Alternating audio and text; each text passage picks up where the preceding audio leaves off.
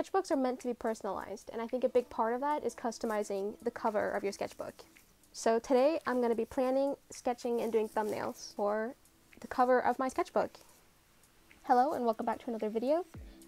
This is the part 1 of a 2-part series of me painting the cover of my sketchbook. This is my sketchbook for university, my first year studying illustration, and I did a very poor job at filling up this sketchbook over this school year. So I was told to finish this over summer break. So there will probably be a lot of sketch with me videos, filling up my sketchbook videos this summer, because I do have probably like half the sketchbook left to go, which is really bad. I'll do better next year, but now that I'm getting back into art, I am ready to fill this out, and I thought that some motivation for filling out the sketchbook would be having a cool cover to look at every time I grab my sketchbook. So that's what I'm doing today. I've actually done this once before on my last sketchbook a few years back. I'm not sure if I recorded it, but knowing me, I probably did. It's probably on YouTube somewhere. I will check after recording this.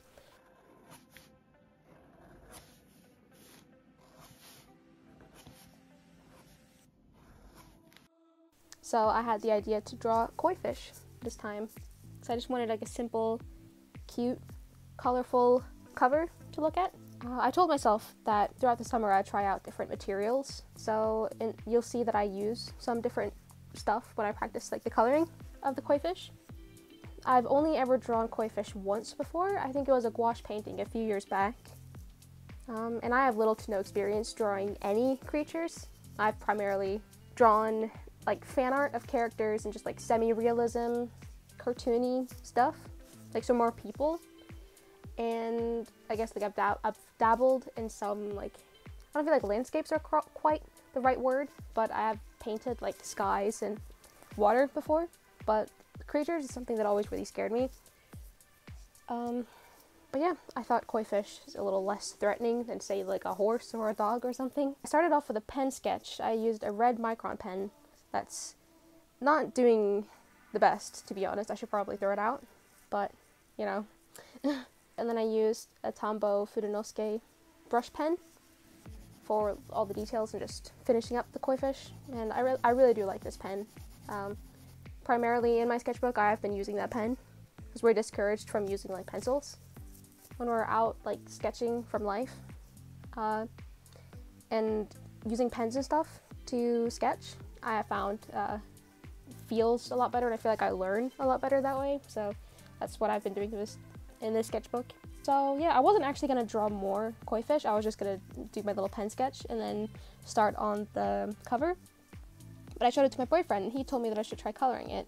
And he is right, because that would be a great opportunity to not only fill up my sketchbook, but to also gain inspiration and experience with these other mediums. So that's what I'm going to be doing in this video.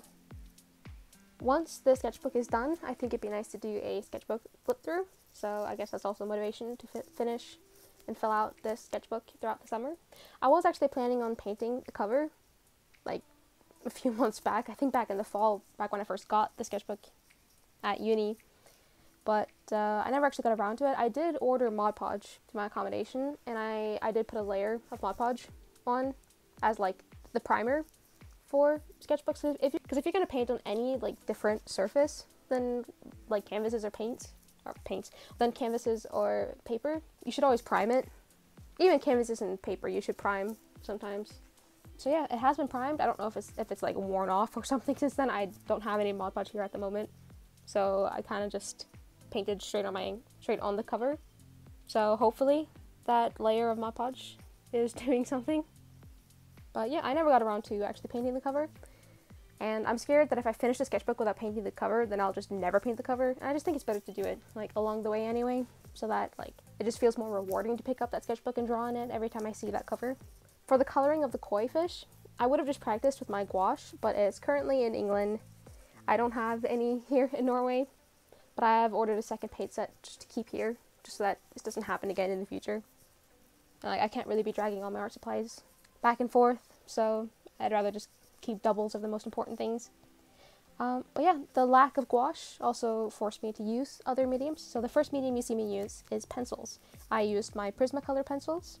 This isn't my favorite drawing out of the koi fish that I drew, but I wonder if that might be because I think the initial sketch just wasn't great either. I was looking at different references as well to see different ways to draw fish, or the koi fish, and I just think that that one wasn't like the best sketch.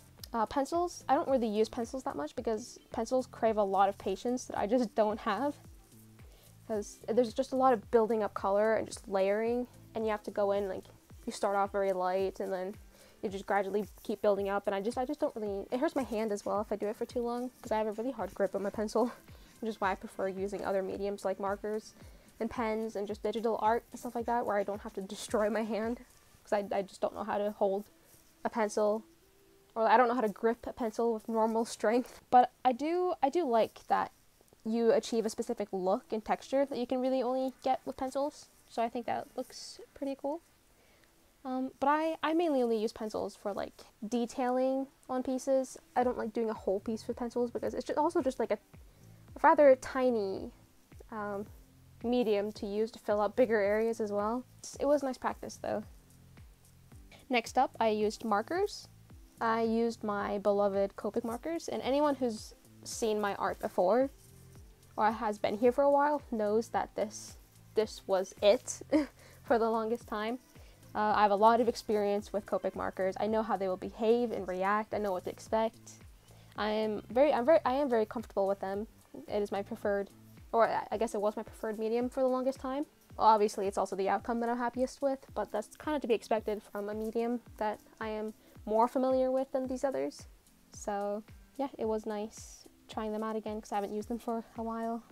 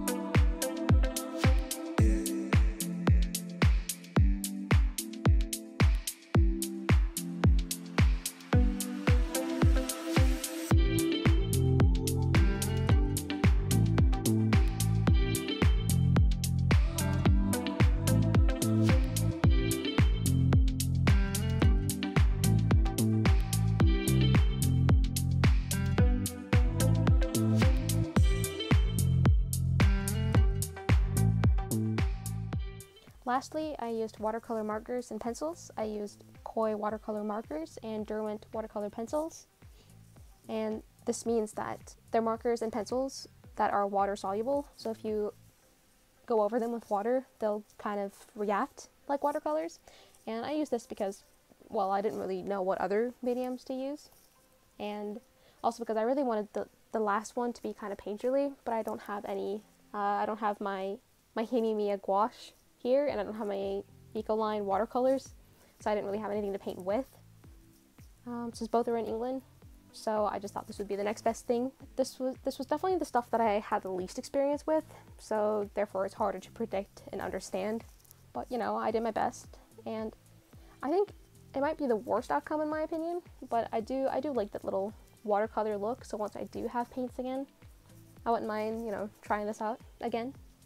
I did also try water-soluble oil pastels. I didn't record it though. That was something I had actually never tried before. I have zero experience with that beforehand. But I can show a picture on screen. I'm not super happy with it. I guess that's motivation to keep trying with not just water-soluble oil pastels, but also normal oil pastels. See if I can kind of get the hang of it. I know I don't normally post or upload videos on Wednesdays, but I thought it'd be nice to have the part 1 and part 2 come out around the same time. So part 2 will come out on Sunday, and during that part I will be painting the cover.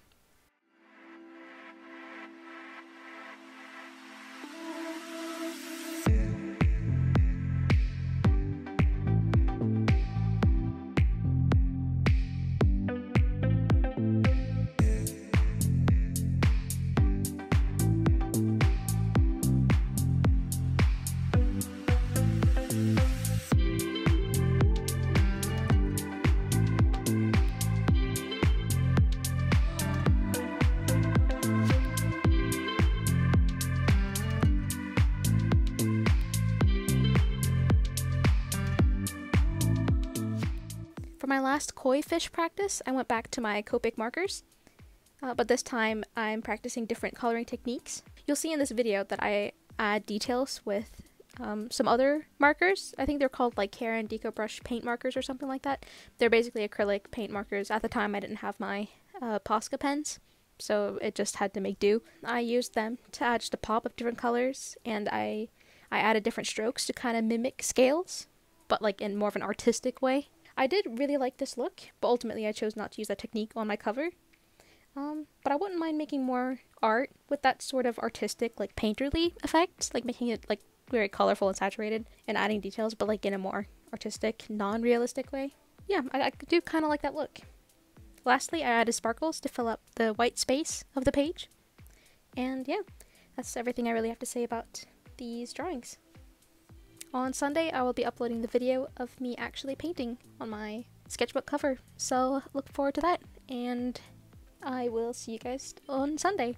But in the meantime, if you guys want to keep up with what I'm doing, then you can follow me on Instagram. The links to all my social media will be in the description below. I do draw pretty much daily, and I also post, at least to my story on Instagram, just about daily. I'm always updating people on what I'm doing.